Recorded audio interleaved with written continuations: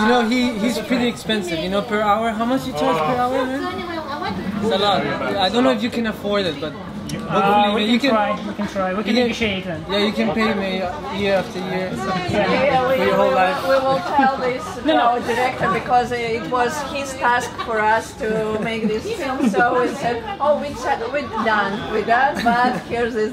Yeah, here is the bill, you know. Here's the bill. and it is. And it's signed by Osel. I'm sorry, man. It's like. But the things are done and good one, really good. We have professional. Really professional videos. Yeah. HD quality. So I suggest. We just continue about the song. Yes. So historically Buddhism exists in Russia for several hundred years. Yeah. Yes. So but during the Soviet times, it was as other religions banned. And actually, those people who are practicing Buddhism were, have to do it hiddenly. So the traditions, even the historical, traditions were kind of degraded. And also, we have security services, which KGB maybe you have heard, and they used religion in a way to control as well the society. So we have several churches open, but run by the KGB. Yeah, it's kind of not run by the KGB, but it was controlled. So people do kind of preserve Christianity or preserve Buddhism, but it was really hard task, really difficult. And I know that. Do you know what's the population of Buddhism? Buddhists in Russia? The number? Who's doing the interview? No, I know. This is just to heat up, just to get some information out before we go into I don't know exactly. I think that Kalmyk is totally below 1 million. I think it is about 1 million in Kalmyk. Buryatia is supposedly and even more. Yakutia, I think it is about 5 or 6 million totally, or maybe up to 10. So I never, try to calculate because I. But it's a lot. It's a lot. No, but it's several millions. That's good. That's really good. So Russia has a lot of potential to help people to grow. Like that, right? But in this region it was more traditions, more rituals, not so many teaching, studying. So now it's developing in the way of education, to know more, not just do some rituals on some special days or something like this. And in this way, Moscow is the center of this new wave of it's very interesting, and several centers, not only the center of FPMT, but other centers are very young, and it's very interesting when we came to Europe and see that people in every center are so old, and we say, oh. And yeah, it kind of puts you off, right? So you don't want to come up. Yes, and when teachers come to us, they see, oh, so many young faces, why? We're in the FPMT one. Yeah, yes. That's amazing. Moscow FPMT Center has many young people. Yes, actually, young. Really? Well, that's really good actually, because it's not very usual for FPMT Center. Yes. Right. Normally it's No, I mean in St. Petersburg we have a generally similar situation. So we used to have people in St. Petersburg. They have a group who was run by real scientists who they're just studying Buddhism as not only by practicing it but also as a scientist, like a research. And there they kind of have more less diverse range of ages, so more older people coming, but generally in Moscow we experienced that we had some success, some more people start to come when we understood that we need to give something interesting for young generation. Because otherwise we have a lots of different Buddhist centers like Karma Kagyu, Nyingma, one Geluk center, which they present in a very classical way, with all these rituals, and people who have this wish to go to some ritual part or some, you know, they just want to have some miracles or kind of like this thing. They really kind of a bit older, and those people who want to solve their problems right now, they're usually young people. I see. And they usually Really good. It's really, really good. I'll tell you something else. I saw somebody. And this is our questions is connected with this generally. So Bingo. Bingo. I think I couldn't, you know, exactly put it right, but what is your vision of how, you know, and why Buddhism is interesting for young generation, for particularly like from 15 to like 23, 25, 30. How it is interesting, why it shall be interesting, and what are the ways to, you know, most effectively introduce Buddhism to this kind of audience? So this is a question? Yeah. But to be more traditional, because this video could be a part of this, we should start with several words about you. What is your way to Buddhism, and now where you live, something like introduction part, and after that the question. Okay, so you start with the introduction.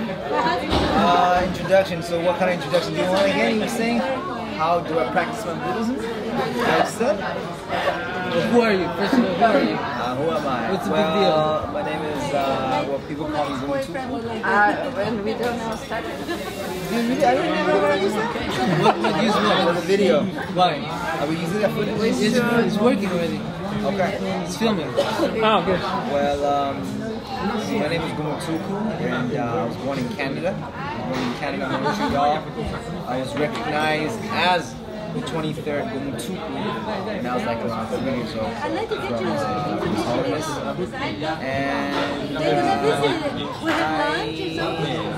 when I was 6 years old, I moved to Italy. I came here to study Italian, a little Italian, little Tibetan as well. But maybe I came here to reconnect with my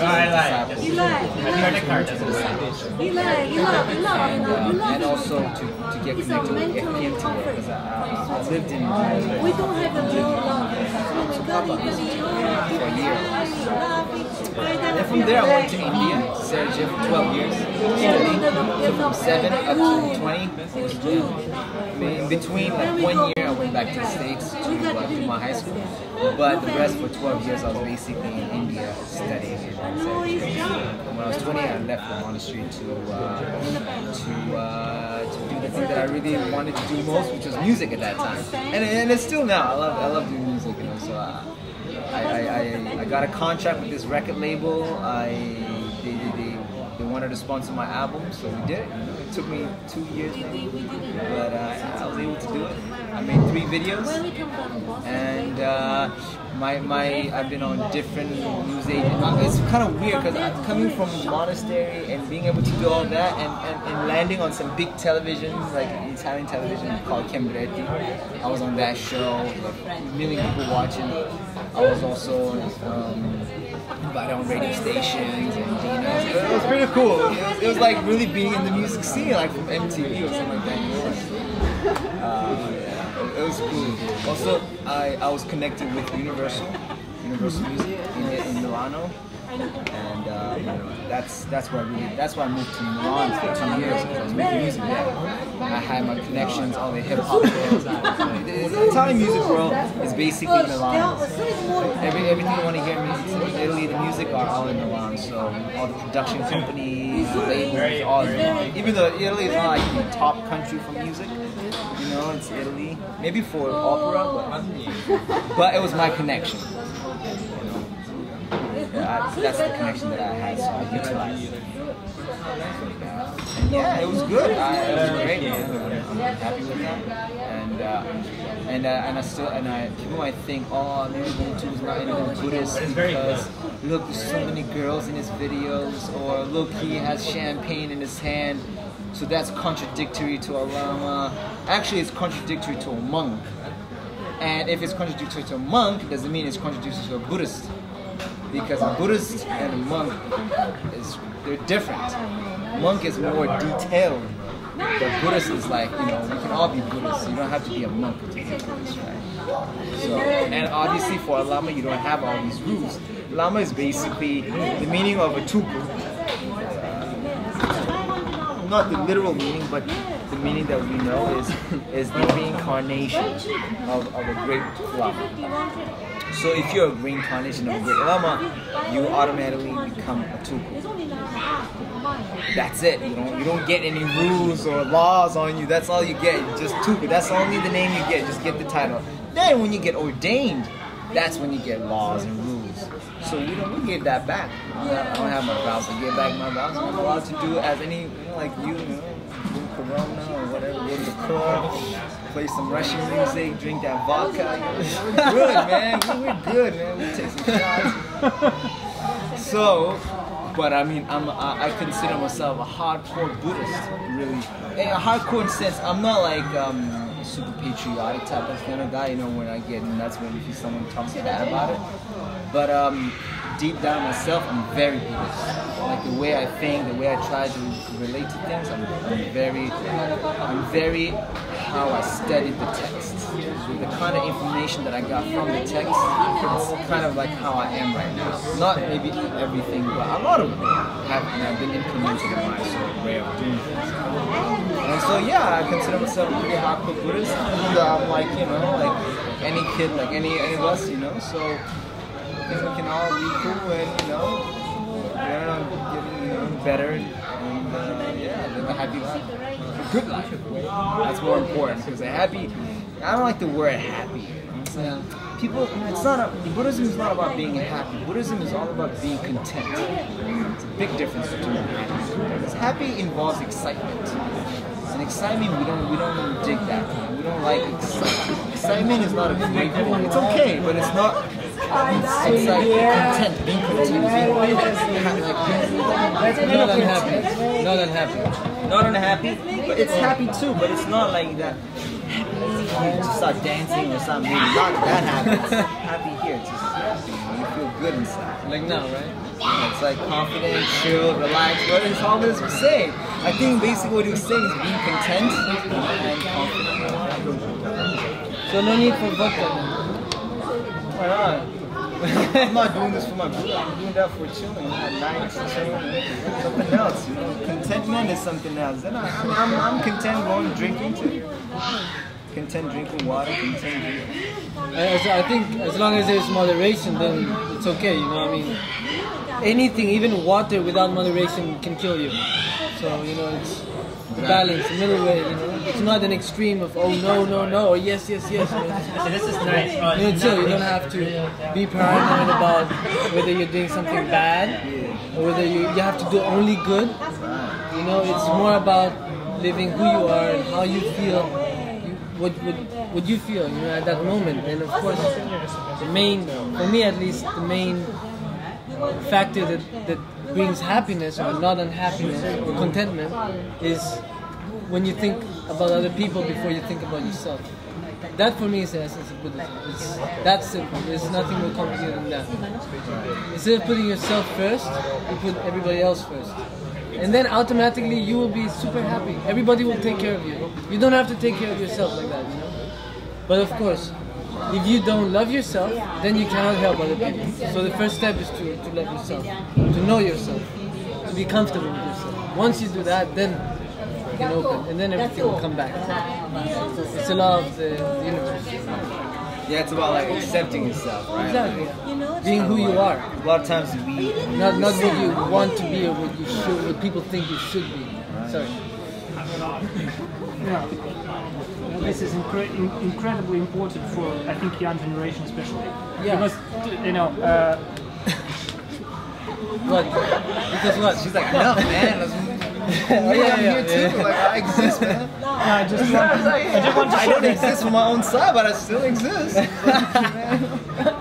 No, I just want to share that my young age and just until maybe even now, I still feel that I'm not really, not really self-confident.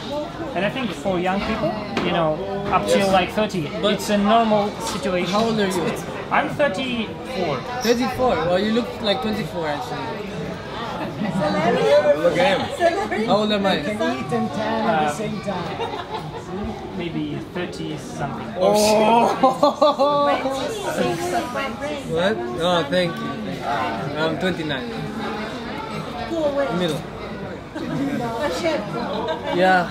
Yeah, I mean, I think accepting yourself, having that confidence in our generation has become it's become complicated because before life was a bit simpler, right? It was more about like living having a family, raising a family.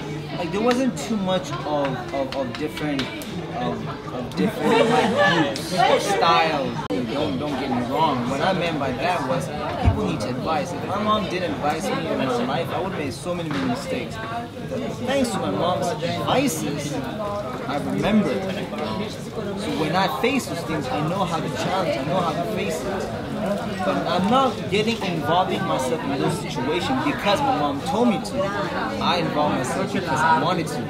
But because my mom told me about things in general in life, how things can happen, I'm aware now. So I think that's important. Some parents don't care about kids, just let them grow, and I think they should say so. Yeah, it's balance. Find the balance. Not one extreme, not the other extreme. And in Buddhism, it's the same. So you have to find the middle way in everything. Because there's the fanatic religious Buddhists, and there's the other Buddhists who are on the other extreme. Like I don't know. But I think the important part is to be able to find your own way. Because it's not like somebody come and say, okay, this is the truth, this is for you. You have to find your own way, and nobody can come and give it to you. It's impossible. You have to walk your own path. Nobody can walk your path for you. Do you understand that? So it's very relevant, Yeah. It means that the best way to treat the children is very similar as the best way to, teach, people who want to follow in Buddhist path in particular. Well, I think it's up to each individual to choose how they want to practice whatever they want to practice. Yes. But in relation to Buddhism, I think people shouldn't take so seriously every single word that's written in books, because it'll give you a headache. You just have to take it lightly. What works for you, you take. What doesn't work for you, what doesn't. Just wait on it. Yeah, you just wait. Just take your time, because some people just get so frustrated. They want to understand, and sometimes you cannot understand. It's something so difficult to understand. It's impossible for our heads to logically put it in a box like we humans like to do. We like to put everything in boxes so that we understand. We control, so that we're not scared of losing control. But that's not the point. The point is to learn, always learn. Even the day you die, you're still learning. So there's nobody who can say, "Oh, I know everything," or "I know enough that I know." That can be a bit that can be debated. Well, of course, because usually when we die, we forget everything and we go to part of the status. I'm saying, like, even when you're dying, you're still learning the process of dying. Yeah, but then when you get reborn, you forget about it. Yeah, of course you forget about that, but that moment you're still learning. Even the day that you're dying, you're still learning. So my point is that every second of your life you're learning, and you should never think, "Oh, I know this," or "This is like that," because nothing is like solid. Everything's changing constantly. If you think about it like energetically. Don't break the table now. Everything's vibrating. Everything's moving. So much energy, man. Everything is interdependent. Nothing is dependent by itself. So, but then of course, if you try to understand it intellectually, it takes a lot of time. It takes a lot of effort. Maybe after 10 years, you still don't understand. But you can experience it maybe in a moment of taking acid. And anyway, let's go on to the next question. It's already it's like 15 minutes. Maybe you should delete that last part. No, but let me just finish what I was touching. Is that drugs can help you to understand things, but that's not the way. That's what, like everything is, you have to have some moderation. So it can help you to see something else, something more. But it doesn't mean that that's the way it should go. You know, that's just to give you some insight of how big or how expanded our minds are inside universes, interior universe. Okay. There's about 30 minutes left on this card here, so. Alright. How's it sound? Is it ticking nice? Is it jumping good? Speak? Hello, hello. Yeah, How are it's you? okay. Love you. But there's a lot of surround with this one. Alright, any more questions? Maybe the small part introductory because That's true. I just went on. yes, Oh, me? your part, But everybody knows me. I don't have to introduce myself. No, okay, so my name is Osel Hita. I'm the 5th kid of 9 children. My parents were Lama Yeshu's disciples, and when Lama Yeshu passed away and they looked for his reincarnation, turns out that that was me, supposedly. So His Holiness said that, so I believe His Holiness fully, and there's many stories that kind of express that. So anyway, so yeah, I grew up in the monastery basically, and then when I was 18 I left the monastery. And I passed about 10 years, I've been studying some cinema, I've been studying some cooking, I've been living my life basically and trying to understand my realities. What? 12 years. You too? Yeah, you too, 12? 12, same time. Yeah, but that's mainly what like I'm trying to do, is trying to understand, find myself, understand who am I, what am I doing here. And also one of the things I'm trying to do is to find ways to create interest for people who have no interest in like Buddhism or spirituality. How can we create a sense of identification or interest in those people who will never have an opportunity to come in touch with the Dharma? You know, and I don't know, maybe one of the ways is through cinema, movies, or music, like he's making music, art, photography, performance, theater, you know, just down-to-earth conversations, I don't know, just there's many different ways. Of course, you will always get lost, but getting lost is very good, because that means you're hungry and you're foolish, and that's very important. Because that's how you learn. The moment you're not hungry or you think you're not foolish, then you can't learn anymore. And then if you think some people are like this, they're like, oh, I'm lost. Oh my God, it's a dilemma. But it's like, wow, this is great that you're lost. That's awesome, you know, that's perfect. Because that means you're finding yourself still. It's a process, you know. It doesn't mean you're like already, okay, I know who I am. This is me, my house, my job, that's okay, that's a perception of a lifestyle we can have, but life is much more than that. So it's good to also break some of these barriers that society creates in order for us to be like sheep, you know, like horses, you know, the horses that put this, all you can see is the one in front, so that sometimes you have to take that off and break a little bit of these, you know, kind of concepts. better way to spend your time is just would you advise for people who are interested in Buddhism very young and maybe that for them old traditions are not very convenient? Yes, I agree. Like what do you mean? What advice for them? So I agree that should they stay in Buddhism or started to find something else? Or? Well, I think they should live their life and always be open, you know, and be ready for change. Two sides, you know, and you know, just be hungry to learn and be open to travel and to meet new people and to. There's just so many ways. It's like Rome, you know, like there's all the roads lead to Rome. They say, you know, like doesn't necessarily mean that all roads lead to enlightenment, but there's many different ways you can get to the same place, or at least the beginning of the path to enlightenment. You know, at least. And I think the first step is to help other people. To think about other people like you would think about yourself. Oh, I'm thirsty. Oh, who is thirsty? Are you thirsty? Are you thirsty? Or I want to go party. Do you want to go party? Do you want to go party? Like that, you know, like what I would like before I offer to other people. Like that, you know, and starting from there, small. You start small. You can't just go big, like you said. You don't go from one second to another. Slowly. So you work with your family first. Your family, then you expand your friends. Then you can keep expanding. Even if you're just helping 20, 30 people, that's enough. You don't have to help the whole planet. You know, all sentient beings, that's just metaphorical. I used to get so frustrated with that word, all sentient beings. Like, what do you mean all sentient beings? Where? So it's like, all sentient beings is like, right now maybe just the 4 of us, and then it can expand, you know, like whatever circumstances bring, you know, and then also life will bring tests. There's many tests in life. So like in the moments where you're so angry or you're very stressed, life will bring you a test, and there if you can really bring out your heart, your good qualities, and just give love and not react, when you pass the test. And like that, slowly, you can improve as a person. For me, that's Dharma.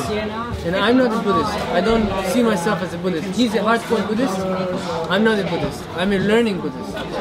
I'm learning about Buddhism. Even the day I die, I will still be learning Buddhism. So I will never become Buddhist, but I'm very interested in Buddhism. I'm in the process of becoming, or maybe of learning Buddhism. For me, at least, this is how it is. This is how I see it. And what is the role of the FPMT Center as organization? What should the FPMT centers maybe change or transform into to be like, you know, for this time more relevant? Well, I don't really have much say in that right now, because it's up to the people who are running the FPMT. But I have many ideas. Yeah. But now I think it's maybe not the right moment yet, you know, because it's not. But many of my ideas like to create new branches within the FPMT so we can reach more people. Some of the branches would be like the entertainment business. Entertainment is big. People want to be entertained. People suffer when they're not entertained. Do you understand? That's like true. You get bored, you get tired, it's like you get agitated if you're not entertained. You know, it's like, okay, I don't have anybody to talk to, I don't have anything to watch, anxiousness, you know, so entertainment, if we can reach people through entertainment and give them like at least plant a seed of good in them, then they can transform that and actually reach a certain point where they can be happy or not unhappy, you know? And I think that's the first step. You have to think the first step, not the number 10 step. It's the first step. Number 10 step is far away. You know, if you think about number 10 step, you're never going to take the first step. Because it's going to be too far, too hard. It's like, oh, for me, if I have to be like Arnold Schwarzenegger, oh wow. And I'm so skinny, it's so far away, you know, I can't. But if I say, okay, I want to be like Bruce Lee, then maybe I can work to that. You know, like, okay, I do maybe some exercise, and once I'm like Bruce Lee, then maybe I can slowly. Do you understand? Yeah, it's easy to understand, right? Yeah. So very bright pictures. Bright pictures. Bright pictures.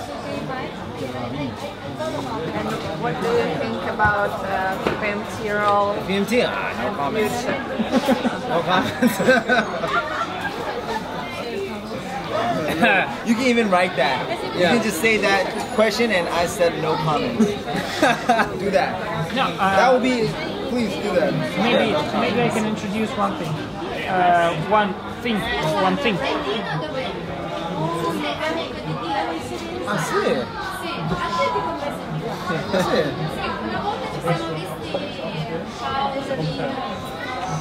It's always flirting. In Livorno. Ah. Sì, è vero, è venuto qui. È vero. Giro sì, è qui anche. No, non è qui, però è qui in Livorno. Sì. Come stai? Sì, penso di sì. Era un tipo in bar. Aperitivo qualcosa era per me. Eccoti. Sì. Inglese? Italiano? Bali. See, there. She remembers me dancing. Oh, nice. He's a star, man. He's Pero canto, autograph. Okay, so you were saying something. No comments? Or you were saying? Yeah, and I'm saying that FPMT has like a lot of organizations around the world. So it's a kind of structure that can, by its existence, can introduce some, something, in the world at the same time, in the same manner, which is, pretty powerful. I mean. Yeah. And this kind of like you have like different branches and everything, and all of a sudden everybody around the world start to do one interesting thing. So what kind of things can be for all of a sudden start to do, and then it may change the picture. Okay, first of all, I think tradition is very, very, very important, okay? Because that's the base. You don't want to get any confusion. It's very easy to get confusion, like misinformation. So the fact that FPMT has a very good traditional base is very important. But too much conservativeness is not good, because then you can't reach everybody. You only reach a very minimal amount of people, and those people will be like people who have the karma to have that interest of picking up a Dharma book or going to a meditation course or to teachings. So how to reach these other people? That's the question. Yes? So if FPMT, it has its tradition, that's very good, but then if it can branch out a little bit more, different areas, then that can really be very good. So I think tradition, the base is there, but right now I think they're scared to expand more, like to be more open. It's just a very conservative mentality. So it's up to us to do that, but our time has not come yet. We're still living our life. So shanti shanti.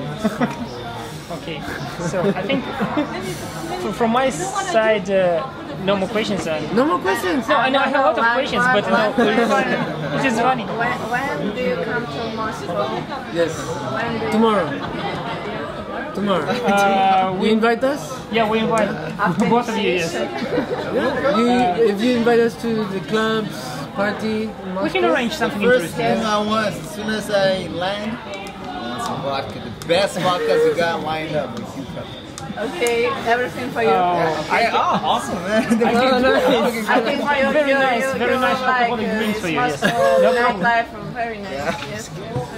this is water, by the way. I'm just saying to the camera, just to make sure. You see, where's the bottle? You might give me some drugs. Yeah, where's this thing where like drinking vodka or something? You guys drink? No, I'm not. But you used to drink. I used to, but I've decided to. How old are you now? 34? 34 years. When did you stop? In 2008, I think. In 2008. Oh, I came to Kopan, and Lama Lundrup told me that I've kind of wanted to, renew my precepts, and he said, okay, you need to, give up alcohol. Well, because you're Russian, he knew. Yeah, and I decided, oh, really? What? But all my work was, connected with this, because I was like salesperson, and in Russia you do sales, big deals, but with this, not unofficial. You talk and you drink. And you once they're drunk, you convince. They sign. Easier to sign. Yes. This is good strategy, eh? This is a traditional way. You can't really agree. If you're no vodka. If no vodka, you can't agree. Because if you drink vodka, then with somebody, and you become a little bit drunk, then they start to trust you. You kind of trust a feeling of, because you don't. If you're not really clear, your mind is not clear, then you. They can check you, like ask some questions, and for you it will be much harder to, without to get around. The Romans used to call wine, they used to call it vino veritas. It means the wine of truth. It means when you start drinking, you start telling the truth a lot. Yes. You know what I mean? So in Russia it's very popular. But and I was how I can manage. But then I've have to stop, and I've stopped, and then I was pretty happy about it because it affects my health, and good. And I also have like not very good family story about alcohol. So we have like generations of alcoholics in our family. And so for Russia it's normal. It's normal situation. And then I find out that it is possible even to speak with people, even though they not really trust you in the first time. But then if you behave like them, if you start drinking. And they're drinking, but they behave like sense of identification. Yes. That's it. And then so. I see. Yeah, I mean, I'll come. Yeah, definitely. Me too. Definitely. So on Facebook we connect. Definitely. But maybe not too cold time.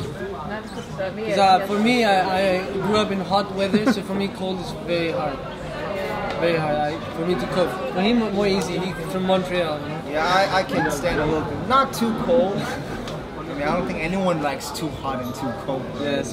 But I mean, middle path. Exactly. You're learning fast. Okay, thank you. Thank you. We will try to organize something interesting for you. We will try to organize something interesting for you. Okay. Interesting. But don't tell Amazopla. I'm joking. we have to go to the club. No, we cut this video, in parts. Yeah, okay. Only. We have to like what, 10 parts maybe? And they're listening. Well, what's in the drink? What did they put in the drink? Thank you. You're welcome. Thank you. Thank you. And we will. I think when we will Going back to Russia. Russia on Tuesday. No. On Thursday. Thursday. We will go to Institute for this FPMT meeting for 3 Oh, you're going to be in the CPMT? Yeah. Wow, are you the director? Or? No, we are both SPC. We divided our SPC to SPC Sana? Inspiration coordinator. Ooh, wow. And you together? Yeah. Nice. It's not easy to work as a couple sometimes, No, we're not couple. Like couple, we are like Working together. sharing the job. SPC. Oh, right, okay.